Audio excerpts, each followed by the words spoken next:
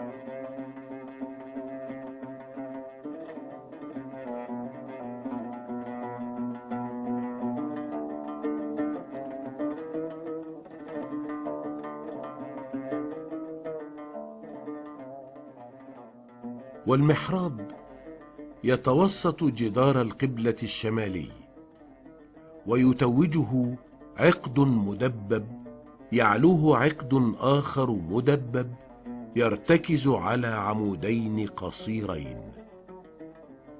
وللمحراب طاقية مضلعة الشكل، ويحيط بالمحراب شريط من الكتابة بالخط الثلث الجلي التركيب، وخارجه شريط من الزخارف النباتية الدقيقة. وتتضمن نصوص هذه الكتابات آيات قرآنية من سورتي الإسراء وآل عمران، وكذلك اسم الصانع عبد الصمد بن أحمد بن أبي الفتوح وولده أحمد.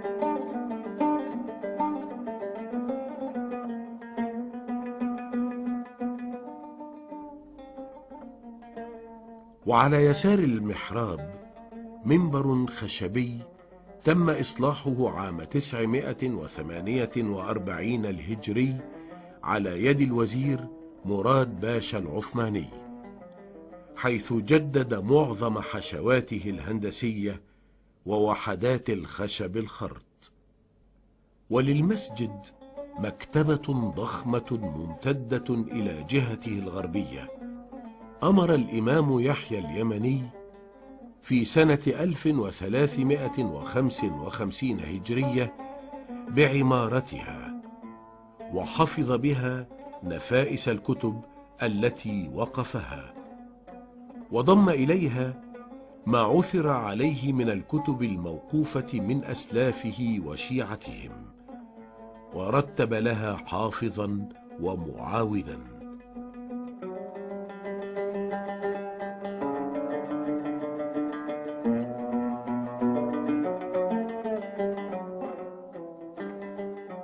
وقد عثر في بعض الحجرات بجوار المسجد على مصاحف مبكرة جدا، ومجموعة من المخطوطات القديمة حفظت جميعها داخل هذه المكتبة. والواقع أن هذا المسجد الكبير بصنعاء بتخطيطه وعناصره المعمارية والزخرفية يشكل أهمية كبيرة، بل قاعدة لدراسة الآثار الإسلامية الدينية في اليمن عبر عصورها الإسلامية.